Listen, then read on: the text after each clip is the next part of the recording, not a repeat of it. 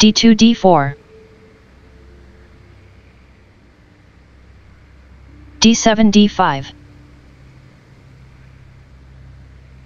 c2 c4 c7 c6 knight b1 c3 knight g8 f6 c4 captures d5. This game was played on board 1 in the Olympiad between the two favorites and later joint winners, with Armenia taking gold on tie-breaks. Kramnik seems to think that a 2-2 result would not be a disaster and that Russia are favorites on the last 3 boards. In reality, the 2-2 was only achieved by Kramnik's win in this game, but the players had no way of knowing that at this point. c6 captures d5. Bishop c1 f4. Knight b8 c6. e2 e3. a7 a6. Bishop f1 d3. g7 g6. A bit too creative for my taste.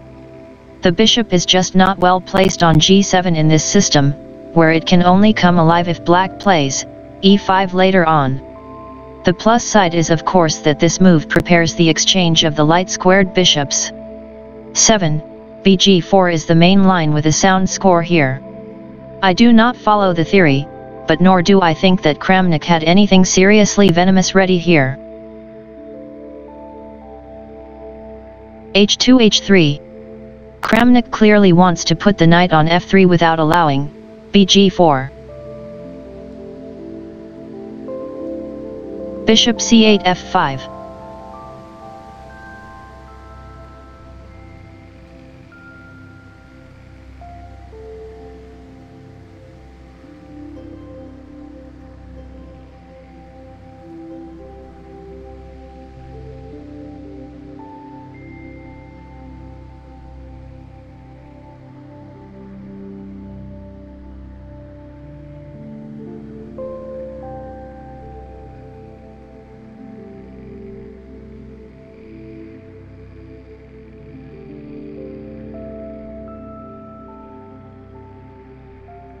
Bishop captures f5. g6 takes on f5. Knight g1 f3. Rook h8 g8. And leave the king in the center? This is the only reason I can find for taking on d3 next move, barring indecision. I am not sure if this would be fully sound, but in any case I already prefer white ever so slightly.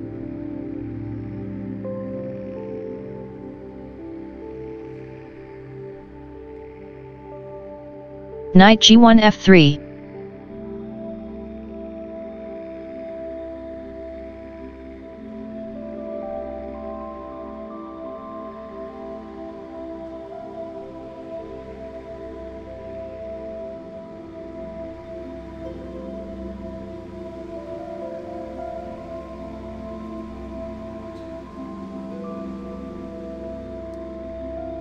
Bishop f8 g7.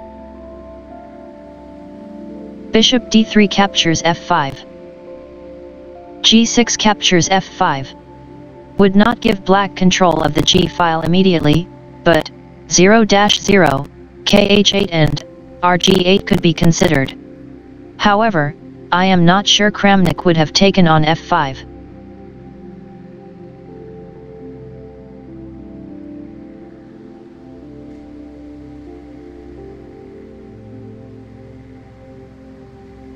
Bishop f5 captures d3.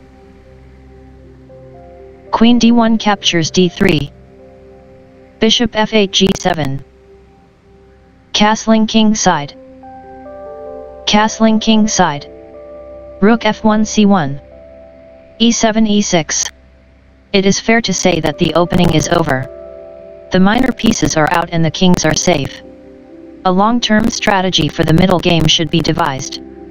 To be able to do so successfully, we need to consider the weaknesses in the position. Despite some artificial debate relating to the e4 and e5 squares, it is my opinion that the real weaknesses are a6, b7, c7, c5 and b2, while c4 and b6 may be weaknesses later on. The reason c7 is weak and not c2 is obvious: the bf4 and white's slight lead in development. Also, the c5 square is weaker than c4 simply because Holte can get there faster.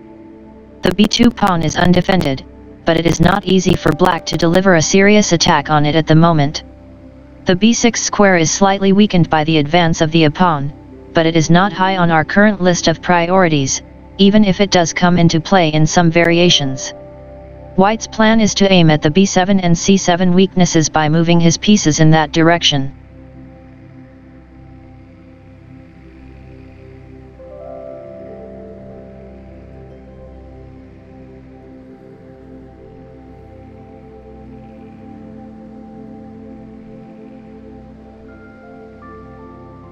Knight c3 a4. Knight f6 e4. Knight a4 c5. Knight e4 captures c5. Rook c1 captures c5. White might not have an advantage, but his position is visibly more active. He arrives first to the c-file and his minor pieces are well placed. At the moment the only real weakness in the black position is the c7 square, but there is also the b7 a6 constellation, which is terribly difficult for black to deal with.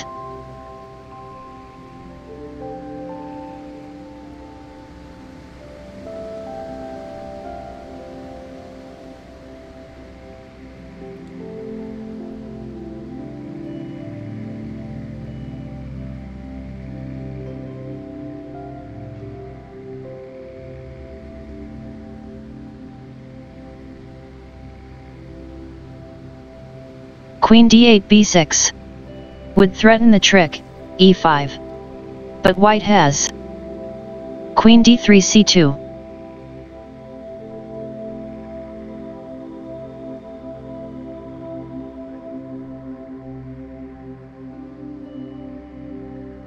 Queen d8 d7. Black is preparing to fight for the c-file.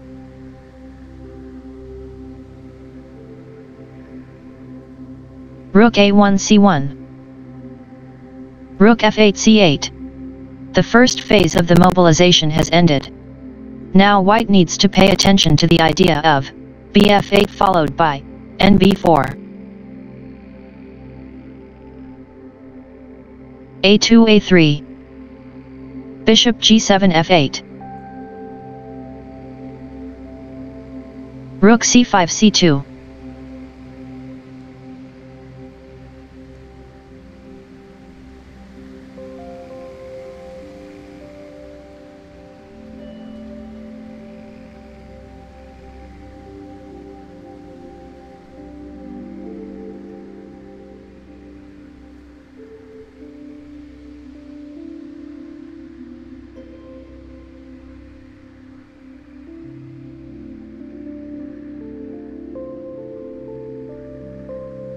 Bishop f8 d6 was an alternative. In this case we see that the b6 square is a weakness, and black is under a bit of pressure after. Bishop f4 captures d6. Queen d7 captures d6. Queen d3 b3. Rook a8 b8. Queen b3 b6. Can black hold after qc7 or qd8, you might ask? I would think so, but the pressure would continue. White has ideas like nf3 e5 d3, waiting for the right moment to jump to c5. Black is never fully forgiven for playing a6 early on.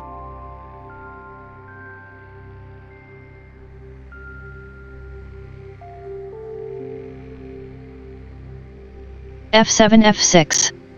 In the press conference right after the game, Kramnik said that maybe this move was partly to blame for black's downfall. I think this is too harsh. Certainly this move, intended to reinforce the e5 square, weakens the pawn on e6, adding some responsibilities for black. However, the benefits are worth it. These extra responsibilities need to be dealt with rapidly and with accuracy, and it seems that black did not find the right way to do so in the game. This is always the case with positions that are under a bit of pressure. You need to play accurately at some moments, and if you don't, your position can rapidly become worse and worse. Knight f3 d2.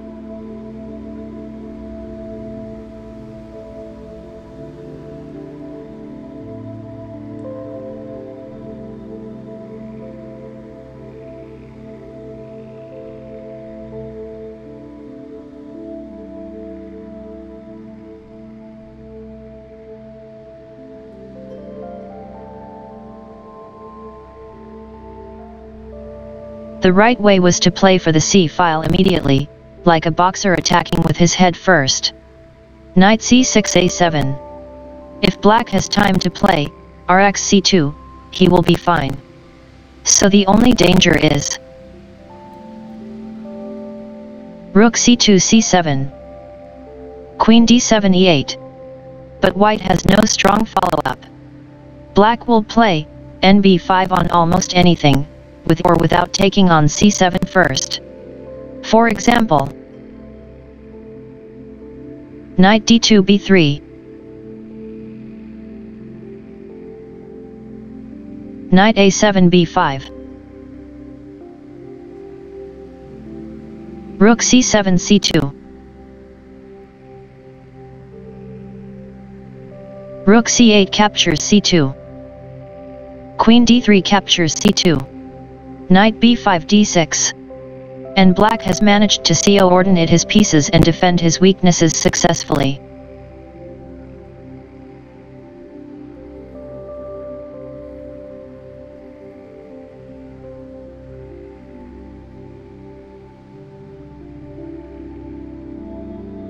Bishop f8 d6.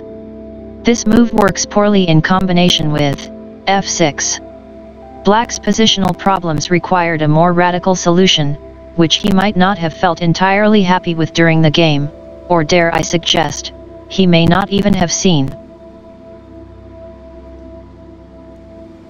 Bishop f4 captures d6. Queen d7 takes on d6.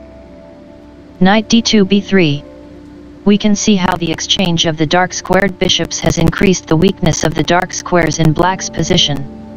Black has to do something about this quickly.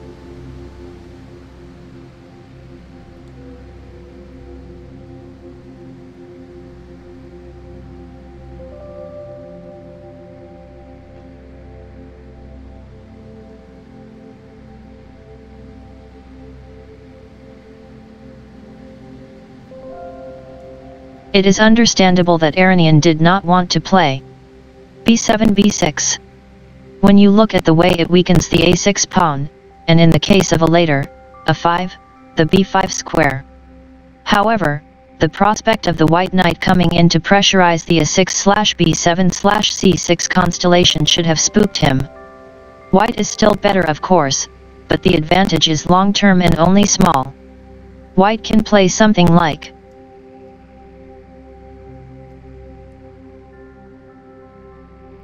knight b3 d2, and then try to create further weaknesses elsewhere on the board.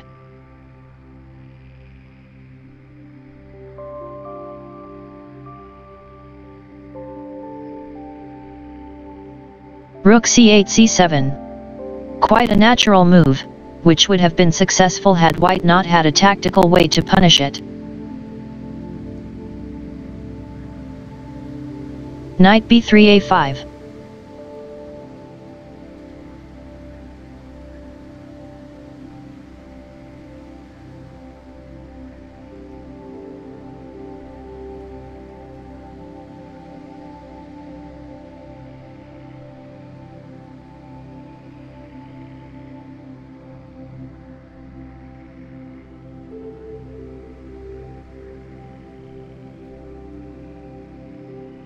Rook a8 c8. This is probably a bit naive of black. He may have been expecting white to take a zillion times on c6 and then shake hands on move 30. We have reached a typical moment in chess strategy.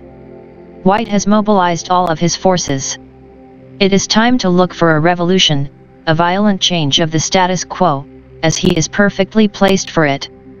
If it does not exist, he will have to maneuver and try to outplay his opponent slowly. But if it exists, it is most likely to exist right here, right now.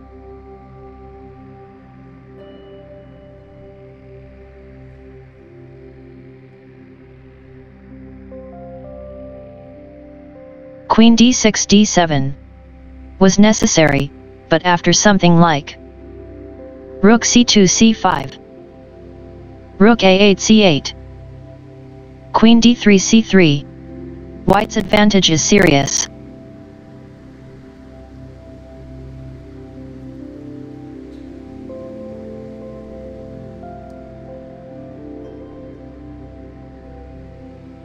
Rook a8 c8. This is probably a bit naive of Black. He may have been expecting White to take a zillion times on c6 and then shake hands on move 30. We have reached a typical moment in chess strategy. White has mobilized all of his forces. It is time to look for a revolution, a violent change of the status quo, as he is perfectly placed for it. If it does not exist, he will have to maneuver and try to outplay his opponent slowly. But if it exists, it is most likely to exist right here, right now.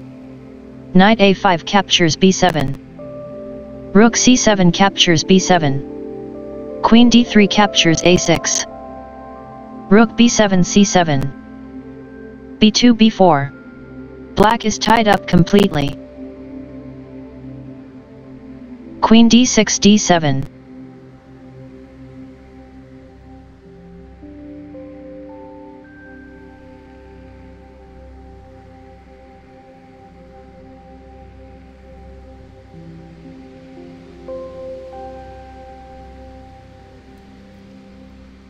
Accurate, although White should also win after b4 b5. Knight c6 e7. Knight c6 e7. Rook c2 captures c7. Rook c8 captures c7. Rook c1 takes on c7. Queen d7 captures c7.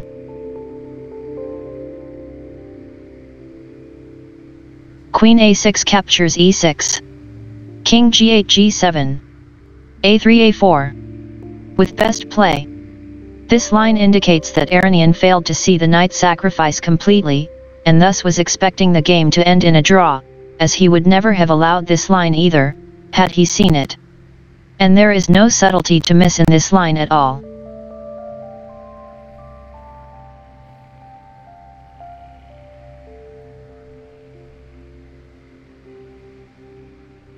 Queen a6 b6.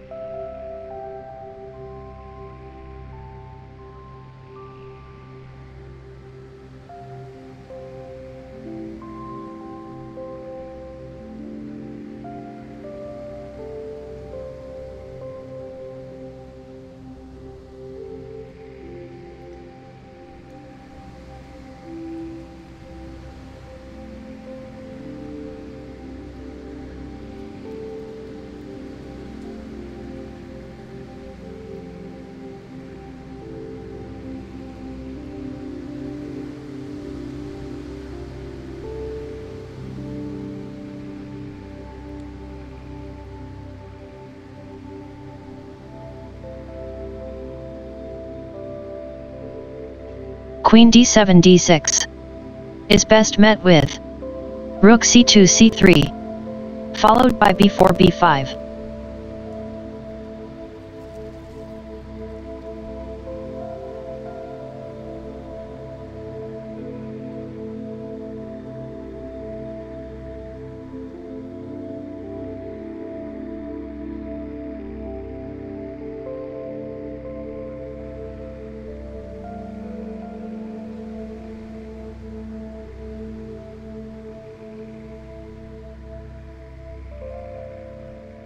King g8 f7 is objectively best according to my PC, but Black will not hold a draw after b4 b5.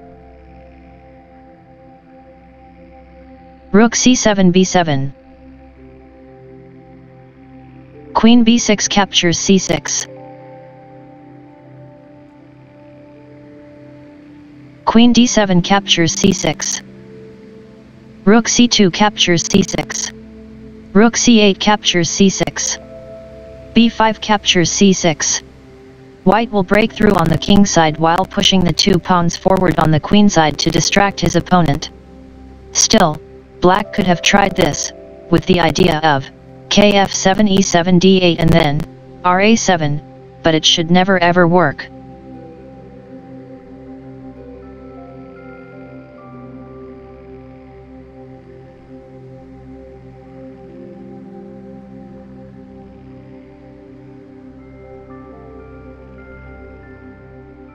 Queen d7 e8. Black is just lost. b4 b5. Forcing a win.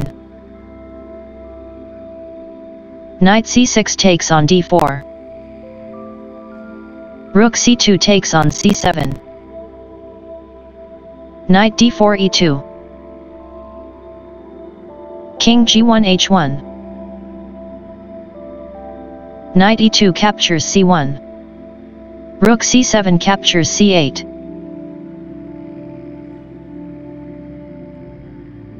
Queen e8 captures c8. Queen b6 c6. Queen c8 d8. b5 b6. King g8 f7. Queen c6 c7. King f7 e8. Queen c7 a7. d5 d4. b6 b7.